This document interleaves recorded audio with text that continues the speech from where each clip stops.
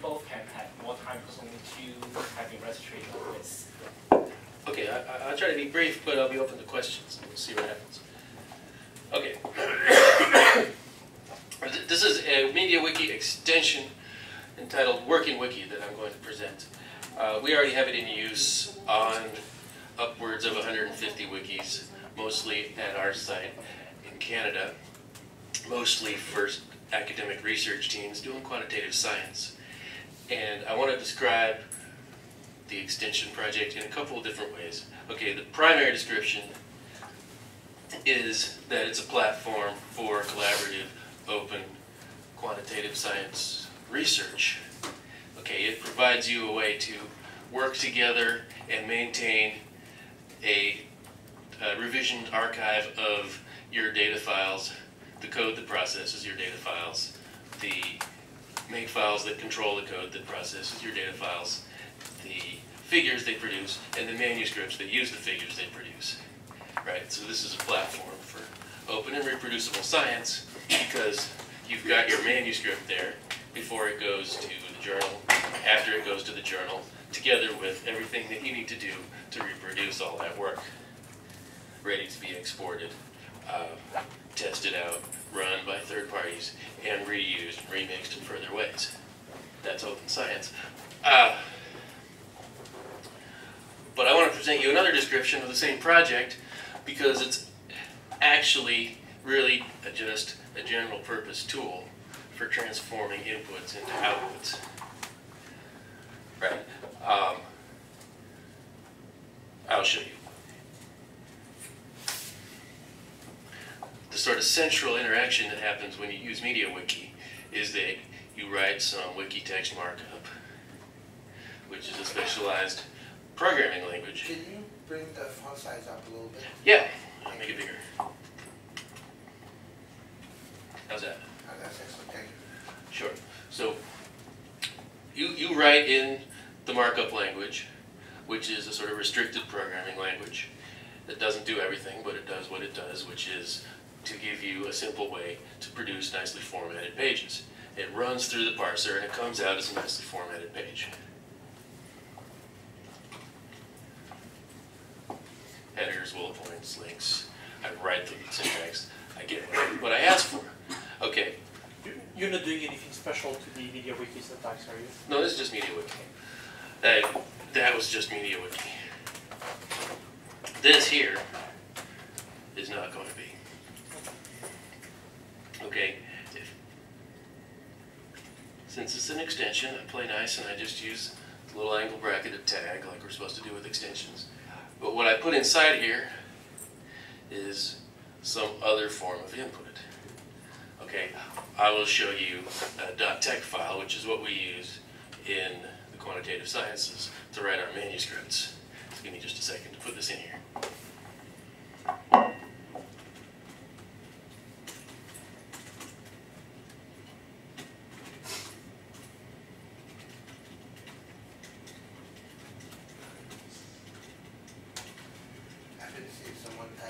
That well.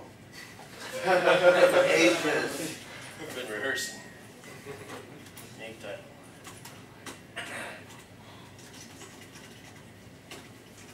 It hasn't compiled yet. No, this is just me typing my in. Oh. And just to show you that I'm serious about it.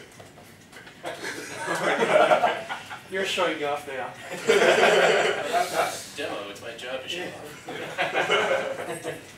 The math bit is actually the common bit. It's just impressive that you can write the header without copy pasting it from code you wrote 5 years ago.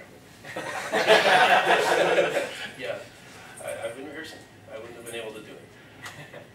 Okay, so just as with any other page, I'm just going to hit show preview and see whether I did it right. Okay, and I should have included in my practice finding out how long the round trip takes, but we're going to find out. We're in Canada. Who knows what's happening over there. And there it is. Ooh. So I'm no longer writing in wiki text, I'm writing in a .tex file. Right, but I'm doing the edit preview cycle. I'm doing my work on a wiki page in the usual way, and when I save, there it is for the world to read. we're actually doing two different things at this point. What we've just done is we've translated it into HTML, so you can see it using a third-party tool called LaTeXML, which is quite good. But what you're ultimately going to want is PDF. That's the standard. And you do that using plain LaTeX or PDF LaTeX or XE LaTeX. And that's going to happen when I hit the PDF link.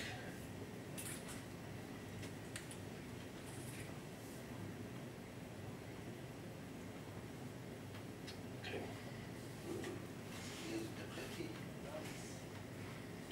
That's the standard .tech output.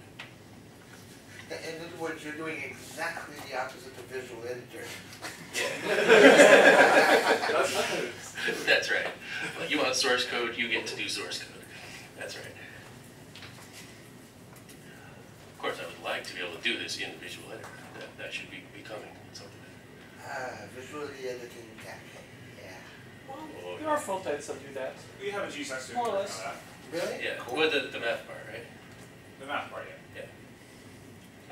I'm not going to try to deliver you full documents anytime soon. And so your tech rendering is completely separate from the MediaWiki rendering, and the hierarchy is different and so on. It's just an embed, and it's its own document with its own structure. There's a whole back end added.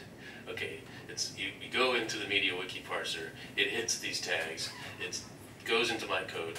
My code gets the source files, puts them into a working directory on the server, does the compilation there, does whatever it has to do, gets HTML and puts it into the page on the way out. Why are you letting the author specify the file name separately from the title or anything else? Like, what is the purpose of the file name there? The purpose of the file name is to place the file in a working directory full of files. Mm-hmm. So there's a general purpose computation thing. So we do whatever we can to actually try to transparently support people's existing projects. Right, so you can actually bring a directory full of source files into here and keep running it, as long as you have good makefiles for it. And when you do that, then it automatically populates back on the wiki? Like, how does that When you work? import, it'll store the source file contents into the wiki storage. Okay. And when you compile, it'll populate them into a working directory and work with them. Okay. I guess an interesting question, the first question that came to my mind is, why haven't you simply used source control? Is there, I take it that is the actual wiki workflow you wanted to add to the editing of the source itself, right? Yes, we want the user interface of the wiki. So we're using the wiki itself as a sort of minimally featured revision control system for coding. If you want to have your revision control system outside of the wiki, there are some ways we can do that, but you don't get the full interface convenience. So on that line, if you're using this mechanism as storage for all of your experimental data, Yeah. Presumably you want to be able to import that and manage that automatically, not through UI. And it seems weird to have MediaWiki because that's nothing to do to streamline that automated import process. So do you have a way around that? We have ways that you can work on your files on your desktop and get them back into the wiki for publication, if that's what you mean. But in that case, they're no longer they're raw files, so they're not version controlled anymore. No, it's essentially like checking out and checking back in, or pulling your files and pushing them. Oh, okay, each Yeah. file is tagged with a given revision of a MediaWiki page. Okay. Yeah, I'm actually in the process of working on an actual Git helper so that you can literally pull your files out Cool. and push them back in.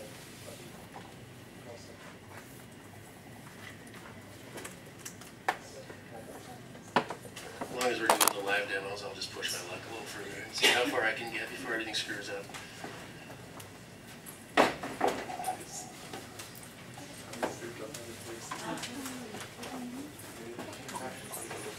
Oh, we have it for that. General.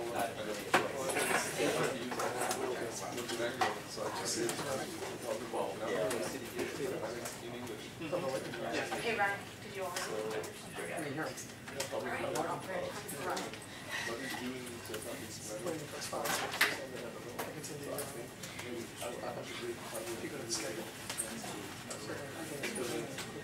Happy application. Hopefully this is not including typos. Okay. Okay, here, pending, modulo mistakes, I've got a very short computer program written in R, which is a lot of function. It's an R script, and it doesn't do anything on its own, right? I don't have an automatic way to make that an HTML output, but I have a way to request a particular output. Okay, and I have a built-in makefile syntax to make that convenient. So if I just use the right file name, it'll actually give me the PNG output as well. Okay. Use the shortcut for preview there. What shortcut? Alt Shift P.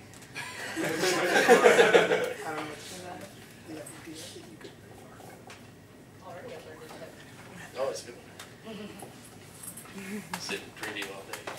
Although it is good to save. Which is Alt Shift S. Thank you. Yeah.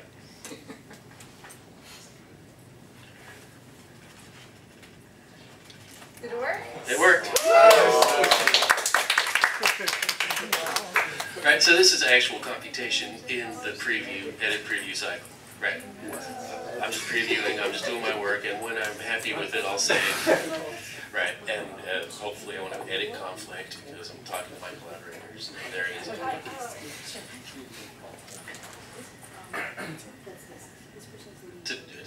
Just to wrap up real quick, I'm not going to take a few more minutes. I'll just do one more little mini demo and show you a couple of existing examples, and that's it, okay? Just to sort of drive home the point that this is general purpose of computation, and that you actually can do a lot more complex, deep things than what I just showed you. Give you a makefile example.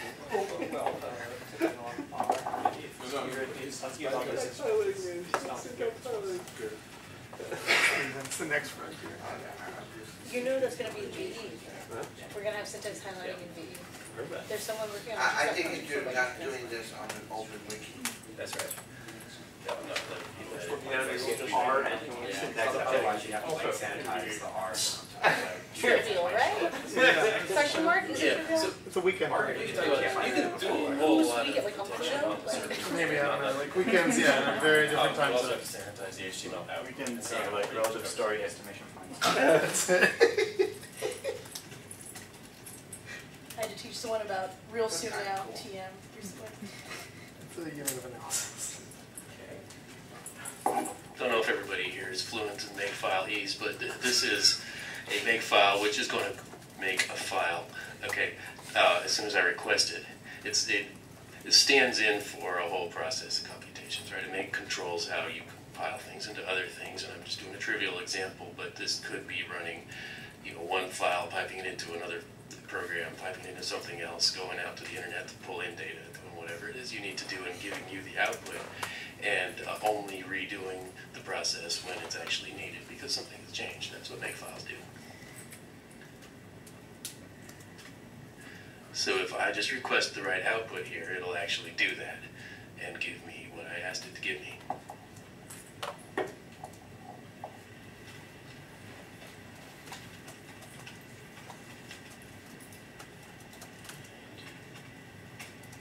ought to be it.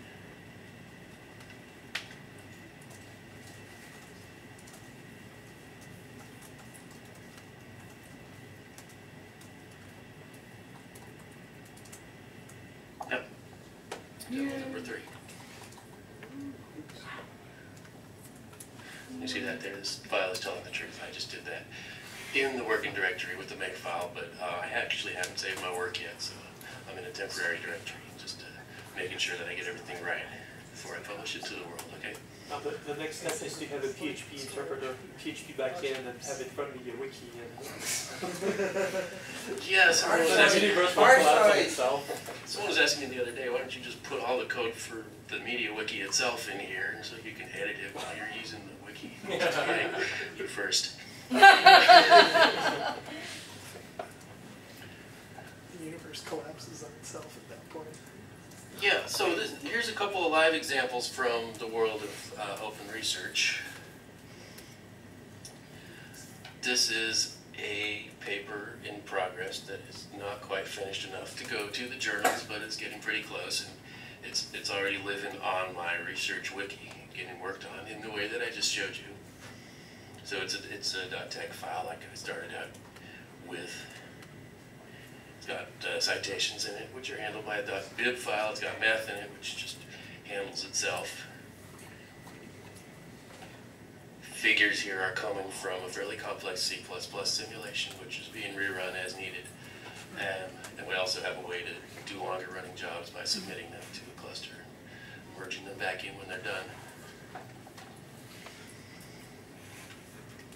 So this is WorkingWiki for open science, right? This is maintaining this in a reproducible science way on the internet as I'm doing it.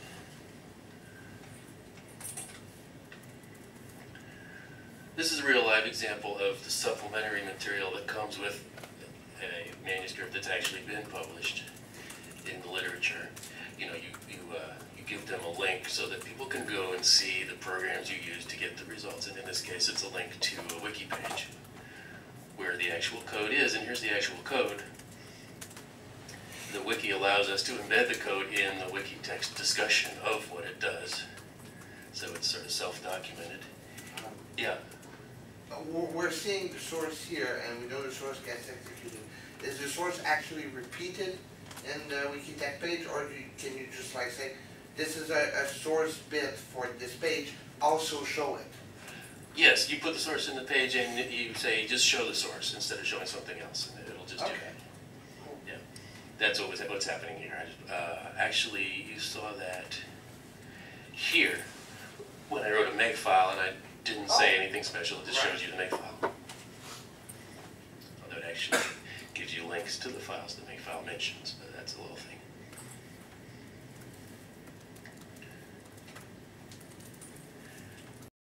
This is a really similar example from a college course, right? It's the teaching material. Just put up a wiki page saying, look, this is how you have to write your programs.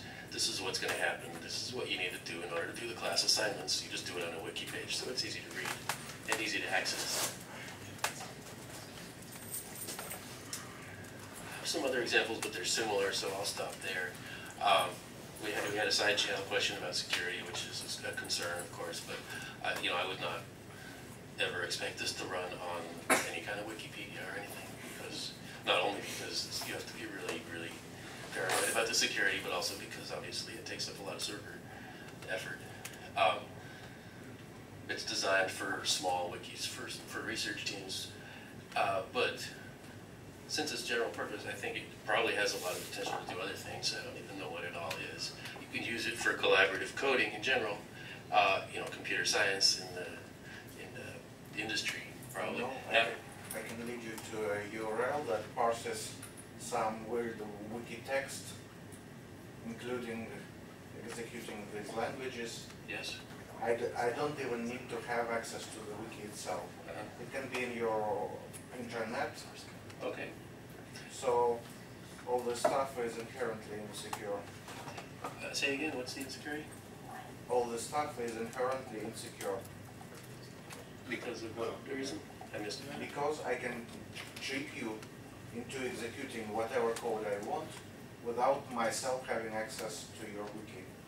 It's okay if we doesn't MediaWiki have C-source protection for preview? I think it does. I'm pretty sure. It does. Yeah. So that would be fine. You're saying that this is insecure because MediaWiki is insecure. That would be a problem if that's the case. If We MediaWiki need is to written fix that. properly, then it's probably not wrong. Okay. If there's a CSRF issue with editing, we should definitely Well, be fixing preview. it. Yeah, preview it. Right. Well, preview allows you to parse any wiki text. But only if you have Only if you have CSRF, access. hopefully. Right. Yeah, but I'm talking about tricking someone who has access to the wiki. Yeah. That's You the took CSRF it. we're talking Well, about, if you that's a CSRF, or a CSRF type, a CSRF type. So that would be something we have to fix. It's not Yeah. his issue, it's our issue. Yeah. I can't claim to be more secure than MediaWiki. I'm pretty sure this is protectable on MediaWiki. Yeah. I think I'll close up. I think there's potential to use this thing not so much as itself, but as a platform, as well, right? If you want to write, if you want to have a wiki where people can write Python scripts and nothing else, you don't have to implement it. Just use this and restrict what people can do. There's automated theorem prover wikis that that's important, right? It's sort of the frontier of foundational mathematics, and it basically comes down to people editing these theorem prover scripts, which are source files, and using bank files to recompile things and find out what dependencies have broken, right? You could probably write that in a week using this thing, right? You can use this to create other wikis. I don't even know what all the potential is, but I wanted to mention that. I'll finish there. Thank you. Thank you.